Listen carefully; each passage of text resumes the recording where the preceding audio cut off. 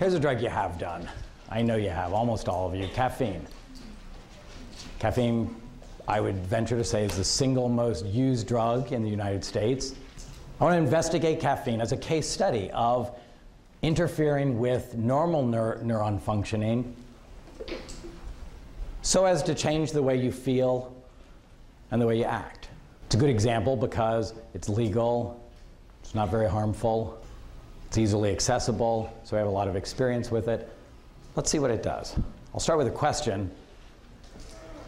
How is it that a drug could make you feel less tired and more alert? Almost anything that you're going to take a pharmaceutical concoction that is going to alter the way you feel or act is going to influence what goes on in the synapse.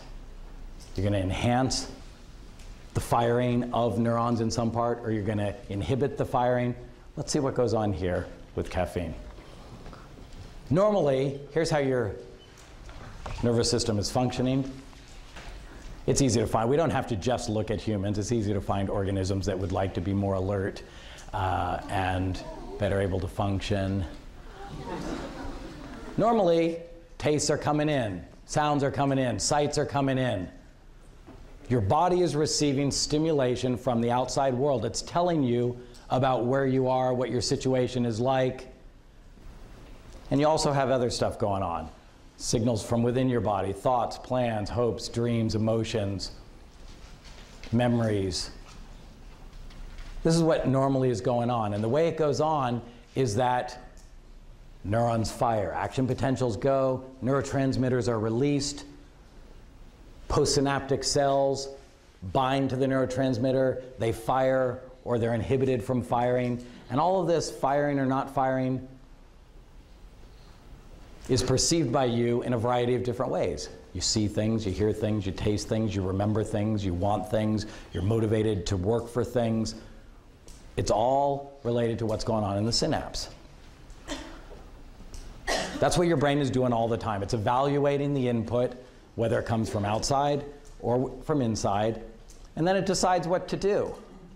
Should I send signals out now, down axons, that will release at their terminal button a bunch of acetylcholine that will cause muscles to contract, that will cause me to walk away from this situation that I don't like, or turn around and stay,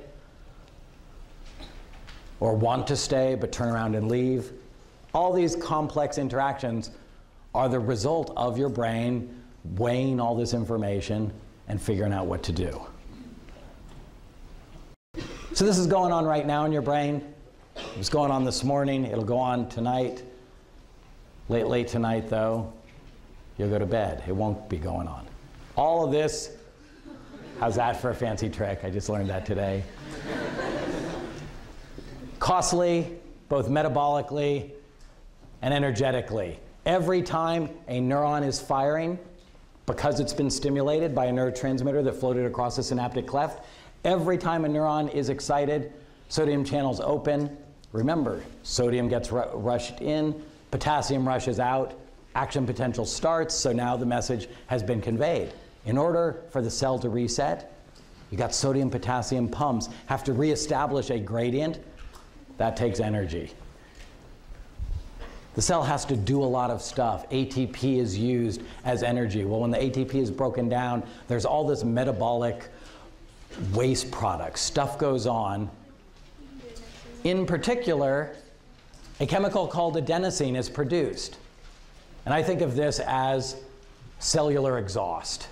It's a byproduct. You don't want to produce it. The greater the metabolic activity in your brain, the more adenosine is produced. And it's released by the cells. It floats around, congesting things. Let's look at how it congests things. It's going to build up and build up and build up. The more metabolic activity that's going on in your brain, and the longer it's been occurring for, the more adenosine is floating around. Here's our diagram of the end of one neuron, a terminal button.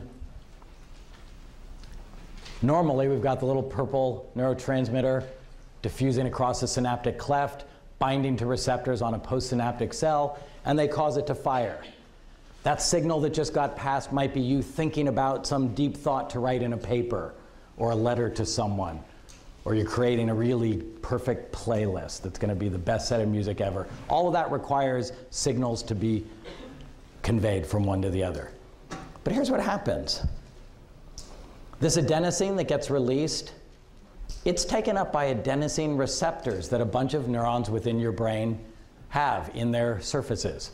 Cells have multiple different receptors, and one of them is an adenosine receptor. When adenosine binds to the receptor, some complex chemical reactions go on that wind up with sodium channels opening and sodium being able to rush in,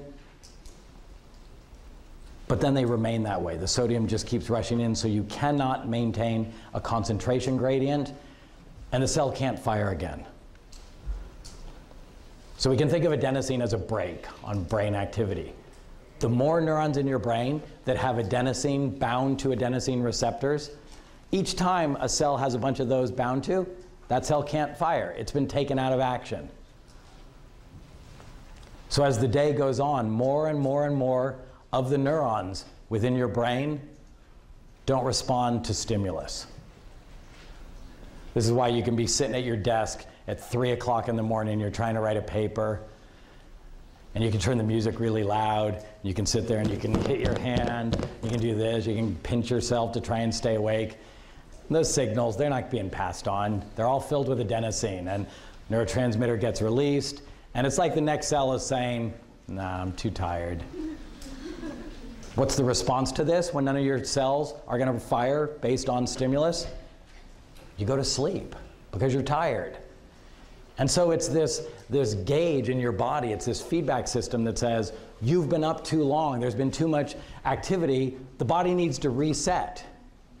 When you sleep, adenosine finally is taken off the receptors, it's brought back to the other cells, lots of other stuff goes on. This isn't the only thing that tells you to be tired or not. There are other systems, but it's an important break to neuron activity. So while you sleep, it all gets reabsorbed. When you wake up, you feel refreshed.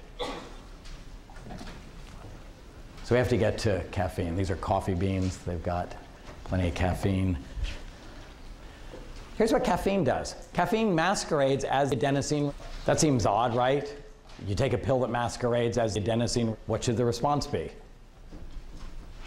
It should be a depressant. It should fill all those receptor sites, and now none of your neurons fire, and you fall asleep. However, it's not a perfect mimic of adenosine. It's just good enough so that it fits into the site, but not good enough to make the subsequent neuron, the postsynaptic neuron, inhibited from firing. So if you can block all those receptor sites with caffeine, less inhibition of these neurons. So you don't inhibit brain activity, all your thoughts get processed, your deep thoughts that will allow you to make that playlist, write that paper, make those plans, do all the things you want to do, they all happen. The adenosine is still there floating around in the synaptic cleft. It's just not doing the thing that it normally would do. So you feel more alert and less tired. Here's something great about caffeine, too, as if this isn't all great enough. You would think, based on what I've said so far, that since it fills in these receptor sites and it makes you more alert, less tired, you would think, okay, I have to remember to consume caffeine before I get tired, because if I get tired, that means adenosine is filling in the receptor sites and the cells are inhibited. Here's the great thing. Caffeine is such a good mimic that it gets to the adenosine receptor site, it bumps out the adenosine, and it fills it in. Caffeine can make you untired. That's great. There are some additional effects that caffeine does that I'll tell you about. One of them has to do with athletic performance.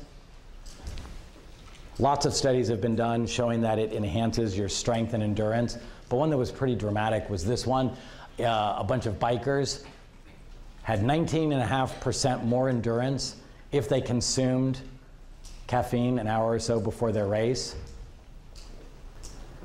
I read a really disturbing thing related to this study was that lots of bike racers take caffeine suppositories so that they can have a gradual kind of time release.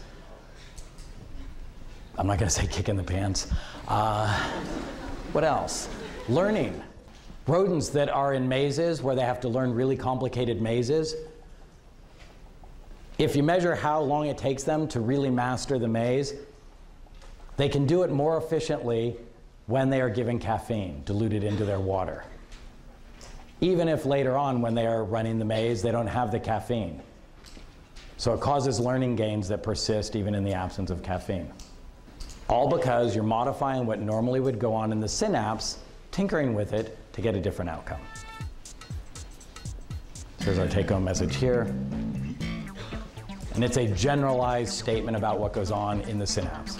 If you tinker with normal neuron functioning, as drugs do, you can alter the way people feel and the way they function.